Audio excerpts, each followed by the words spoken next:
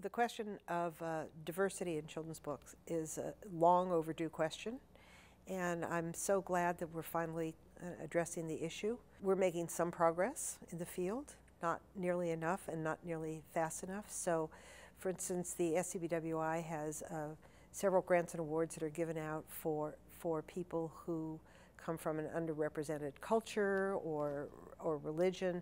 We support the We Need Diverse Books movement and the organization itself. We offer the We Need Diverse Books has created internships for people working in publishing, for diverse people to actually get jobs in publishing. Because one of the ways that has to change is the power structure inside publishing has to be diverse, which it essentially isn't. So the SCBWI is offering memberships and free conferences and things to all of those people. So we're very much at the heart of that. And so what we're supporting is that diversity represents, comes from racial diversity, ethnic diversity, religious diversity, gender diversity, and the idea is that every child in America, in the world really, but in America is our primary concern, needs to find himself or herself in the pages of a book. You know, as they say, if you don't see yourself in a book, you'll go looking for yourself in all the wrong places.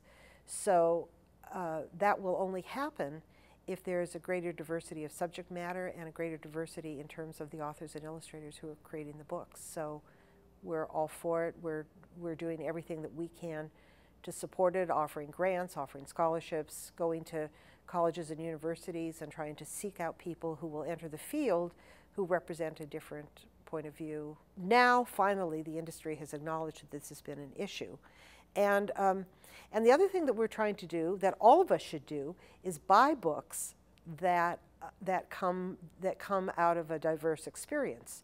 Because in the end, publishing is not a charity, it's a marketplace. And so when you're thinking of stocking your classroom with books or buying a birthday present for your child's best friend, it's important to look at the books that are around and not just pick a book that looks like your child, but expose your children to all kinds of literature and all kinds of tales and all kinds of characters that represent the diverse world that we live in. So you have to support it with your dollars as well as your heart.